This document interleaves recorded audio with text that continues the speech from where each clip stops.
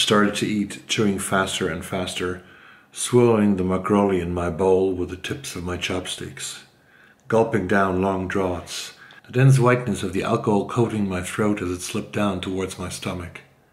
My mother was talking about the fish market, about the catch coming in late. She needed fugu for the seolal meal in a week's time, and there was nothing but octopus available. I stopped listening. I was eating, drinking. I'd lost all control.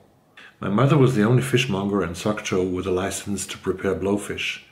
The organs contained lethal toxins, but with the right skills you could use the translucent flesh to create real works of art. My mother served it whenever she wanted to dazzle her guests. I coughed. Maggioli spilt onto my coat. Still talking, my mother dabbed at my coat with a paper napkin she'd used to wipe the grease from her mouth. The patch on my coat began to smell of sour milk. My mother topped up my bowl, smiling happily. I felt sick. I carried on eating and drinking, stuffing myself. It was always the same when I was with her. I couldn't stop myself. She ordered another pancake. This is an excerpt from this novel, Winter in Sokcho, by the French writer Elisa Shua Dusapin. And this is the novel that I'm going to review. Let's get started.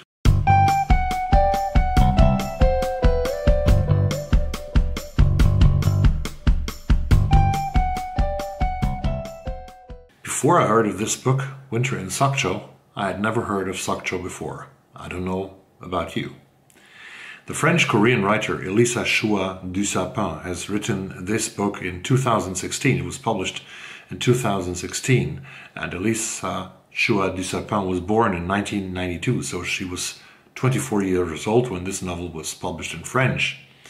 And now, 4 years later, in 2020, the book was also published in English. The first translation into English by Shua Dusapin's work. And this young woman is 29 years old as of today, and she has already published 3 novels. One more will be coming in English, which is called The Pachinko Parlor. I think it comes next year, early next year, in 2022. And the third one, I'm very sure, will come as well. Winter in Sokcho has been shortlisted for the National Book Award in the United States for Best Work of Literature in Translation. Where should I start? This novel is about a young woman living in Sokcho in South Korea. Sokcho is a city on the east.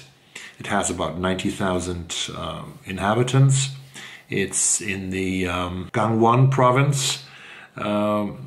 North of Sokcho, about 200 kilometers north, is the border to North Korea, one of the most heavily armed borders in the whole world, as you know. And this young woman, she has studied in Seoul, in the capital, which is west of Sokcho, about 2.5 hours drive by bus. I learned that you travel a lot with beautiful buses in South Korea.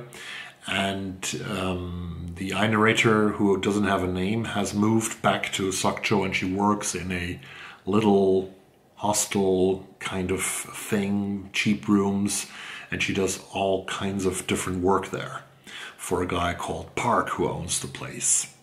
Her mother is living in Sokcho, and I think that's the reason why she moved back to Sokcho. And one night per week, this young woman in her 20s spends with her mother. She sleeps with her mother, and her mother it's a very intimate kind of way of sleeping that I'm not going to describe here. But it's a very interesting relationship. And the mother is a fishmonger. She's an expert of cooking fish, and especially this fish that is super poisonous if you don't prepare it in the right way, the blowfish. The narrator is the daughter of this Korean mother and of a French man who left the mother in Korea before the daughter was born. So she has never met her father. And one day, a French guy is checking into that hostel. A French guy who was born, I think, in 1969, who could more or less be a father figure for the narrator. And she starts some kind of relationship with him and he with her.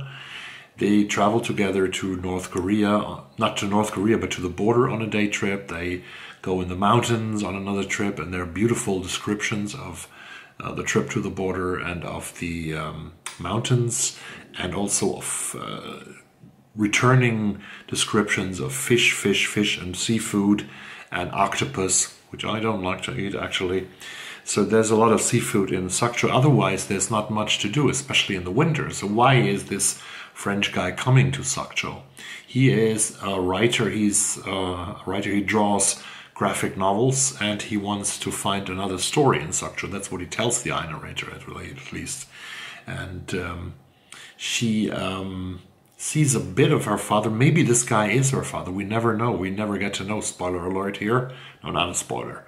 But he could be her father biologically from the age, but we don't know. It's a very dark novel. It's a novel where not much happens, but still it sort of embraces you as the reader and gets you into that strange world on the east coast of South Korea, in Sokcho, and you get interested into the city. That's what I got at least. The novel has only 150 pages, so it's not very long. It was published in 2016. It won a couple of awards already, the Prix Robert Walser. It won also the Prix Regine Deforget. And even the second novel, Les Billes du Pachinko, was renowned in France. And the third novel came when Winter in Sokcho was published in English. There was a third novel by the author called Vladivostok Circus. I also link a discussion that the author had with two guys, two people from Switzerland, in the commentary section, in the description section down below, so that you can also see a discussion with the author. I think it's in English. I really like this author. I like the edition of Winter in Sokcho. It's a beautiful edition, which I have already talked earlier about. The translation by Anessa Abbas Higgins is great, and the British publisher, it's called Daunt Books. Daunt Books makes very beautiful pocket books, all for £9.99, which is about, I think, 13 American dollars, and maybe also 12 euros.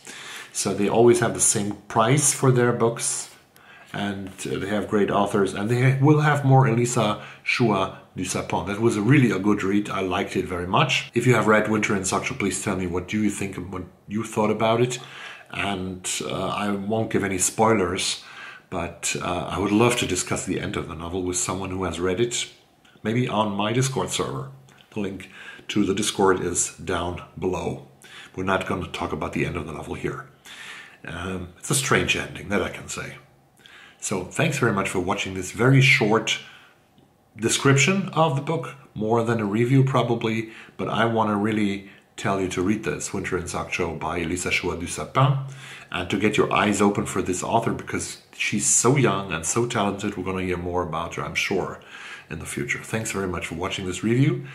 The next one will be Mieko Kawakami's Heaven, which I will review maybe even tomorrow. So thanks very much, and as always, stay tuned to the channel. Most of all, stay safe. Bye-bye.